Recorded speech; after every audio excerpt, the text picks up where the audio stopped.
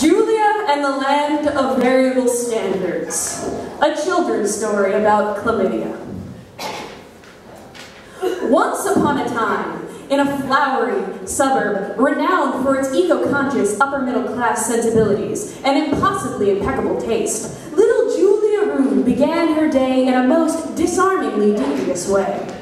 Julia Rue! Mama Rue called. Come and get your grasses, grains, and other various types of vegetation. We strictly herbivorous marsupials of the Macropodidae family need to eat our breakfast if we want to grow up to be big and strong. Not having any natural predators is not a reason to let ourselves go to the pits. Mama Rue was always concerned about silly things like family reputation, body size, and the merits of her specially crafted, strictly herbivorous diet. Sorry, Mom, I can't. I need to leave for school early. Miss Wallaby wanted me to do some extra work before first hour. The little Rue replied, her sweetness and studiousness successfully convincing Mama Rue of the bold-faced lie. Hopping along Main Street, perky like the utter boob she was, Julia stole a sneaky look left, a sneaky look right, and took an even sneakier turn down Hooligan Road. Hooligan Road was the hip hangout for all the skee-balls, sketch bombs, and juvenile delinquents of Yuppydale. Having never ventured down this road before, the young Rue was instantly identified as out of place by Carl Koala. He was the leader of the gang of Fascalarctidae, the dreamiest, the most traditionally masculine, and equipped with the strongest chin. He took it upon himself to find out what Julia wanted on their little piece of sin-laden heaven. Hey kid, He said, what brings your thumping little bud to my turf? Awestruck by his sheer animal magnetism and raw arboreal sex appeal, Julia remained silent for what many later deemed to be far too long of a time. A good 10 minutes later, Julia eked out a tiny, "Oh, no, just browsing." utterly aware that no one just browses on Hooligan Road. Carl Koala took it upon himself to teach the presumptuous little Rue a lesson or two about the consequences of truancy in sketchy neighborhoods. Here kid, take this glass of koala cola that you didn't see me pour. Eagerly, hoping for an invitation to join their ragtag band and escape the boredom of her everyday routine, Julia Rue did a very stupid thing. She drank the koala cola. The next thing Julia Rue knew, the world turned woozy and colorful, and a fantastically glittery unicorn began telling her all about why cats do not obey the laws of gravity and are therefore alien beings to be shunned. After a few bizarre and generally startling minutes, the haze turned to clear.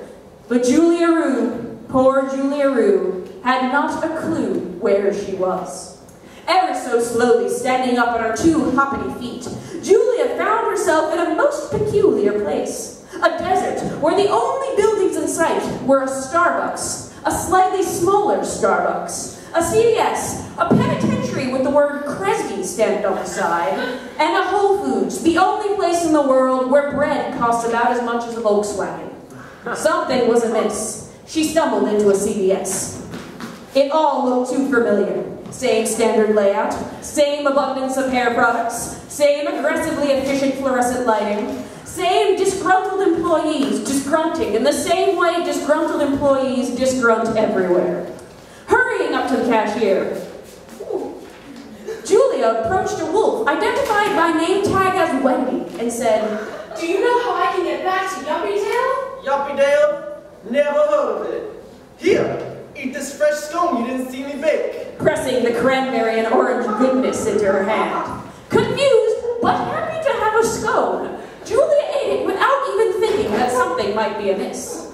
"Thank you, Wendy, but can you point me somewhere I might be able to find my way home?" She replied, Girl, try the Starbucks. were her only words in reply. Running as fast as she could, she played a quick game of rock, paper, scissors with herself and chose the larger Starbucks as the most likely candidate for the information she sought. She entered the overpriced pool of Java. Charming Berry Barista, a Barbary macaque, more commonly found in the Atlas Mountains of Algeria and Morocco, wondered who this young stranger could be. Hello, miss. What brings your non-fat soy macchiato beauty to my humble establishment? He sweetly but sketchily inquired. "I'm not sure." She replied, thinking over the facts of the situation.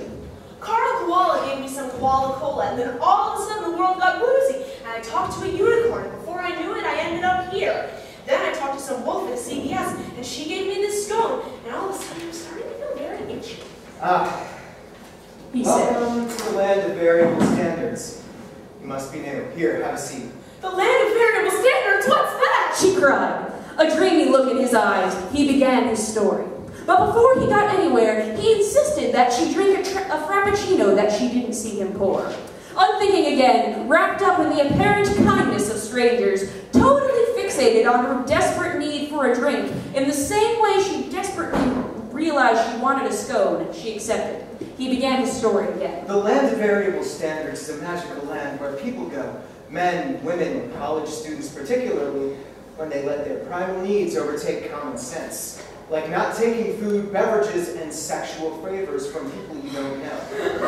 That itchiness you feel, Julia, that itchiness is a punishment we in the business call chlamydia trachomatics! Chlamydia, the infamously common STD made of obligate interstellar organisms, which are the leading cause of blindness worldwide?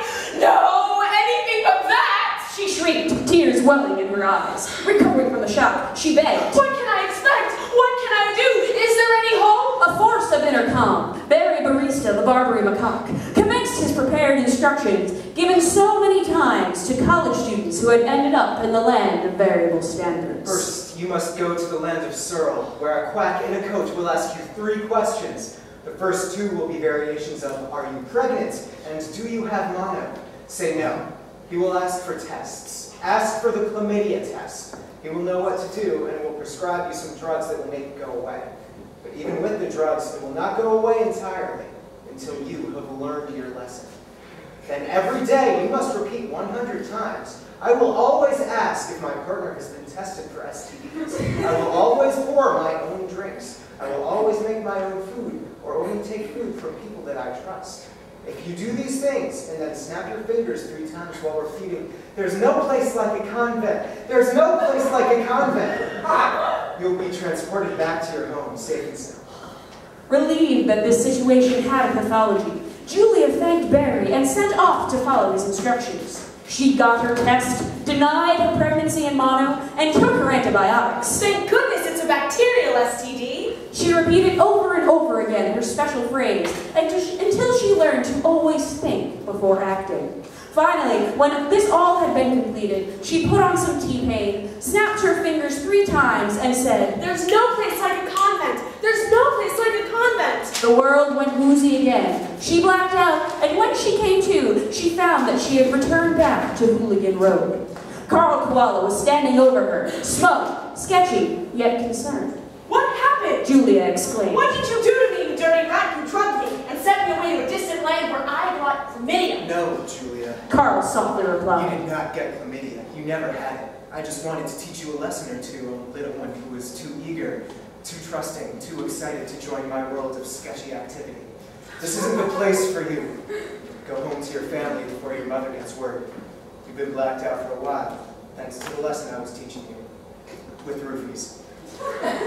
Running away, ashamed at what she had done, she went back home to Mama-Roo and Papa-Roo. Hugging them dearly, she vowed from then on to be suspicious of people who tried to give her scones and colas and frappuccinos. Oh my! Because if people try to give you things, you'll probably get a venereal disease. And die!